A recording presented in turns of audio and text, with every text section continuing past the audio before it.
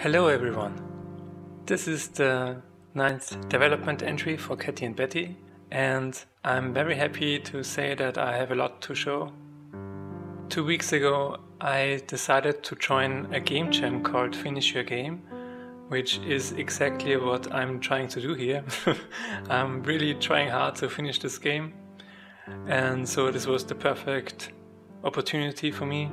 In the first week I didn't actually finish that much, but in the second week I really ramped up my productivity and I got a lot done.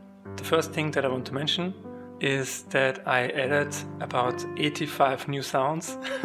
I basically just went around in our new apartment and recorded a bunch of new things. I sliced all of the recordings up into separate sounds, so I have this huge sound bank now with about 140 files. And out of these 140 sounds, I created the sounds that are now used in the game. I haven't added all of them just yet. There are still a lot of sounds that I still need to add, but yeah, the basic gameplay is now not as silent anymore as before, which is very good. And I always remember the first moment that I add new sounds to a game.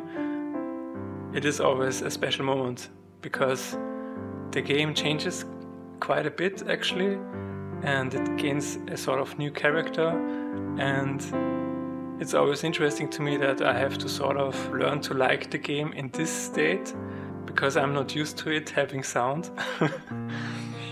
So usually it takes 1 day or two to readjust myself to what the game is in a way, and yeah, that's always a very interesting situation. I also added a lot of new music. I added new music for winning a level, and I added music for the regular gameplay. The regular gameplay music is sort of divided into 12 different files, and it always plays one version of the in-game music, and as soon as you start the level, the second version starts. So you always have a different combination of music, and I think this is an interesting system and keeps the music fresh, even though I haven't recorded that many different tracks yet. I do have plans to add a few more tracks though, especially for the ending and for the level with the star snow. So yeah, there's going to be a lot of additional music. I didn't just add sound and music, I also added a handful of new art. For example, I added a new border for the game. Like for the map, there is now an actual border. It always bugged me that there was just nothing there, but now there is something there, and I think it looks pretty nice. I also added a Let's Go animation, and it is different based on whoever triggers the start of the spirits.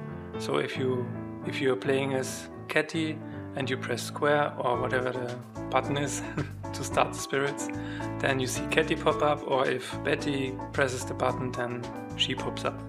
Apart from all of that, I fixed a few smaller things and added more minor stuff, and as always you can read the whole list of changes on the itch.io page.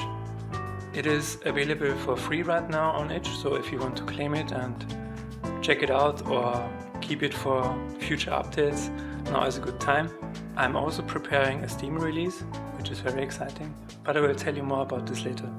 Since Catty and Batty is now a submission for the Pigsquad game jam, it is going to be featured in the Twitch livestream on December 3rd.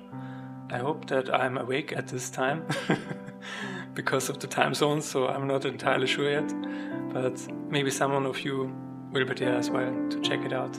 I'm really excited about this actually.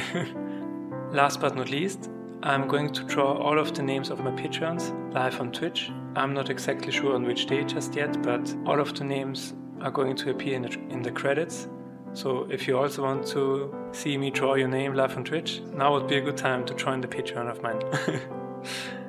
So yeah, that's it. Thank you again for watching, and I hope I will see you again next time. Goodbye.